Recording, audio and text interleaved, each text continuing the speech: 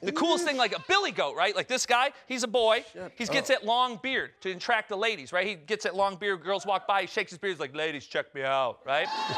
Then the girls are like, did you see him? He's the hottie patati, right? They fall in love, start dating, go to a fancy restaurant, then they get married. Who cares at that point? Then you go to Applebee's. Your wife gonna get you, man.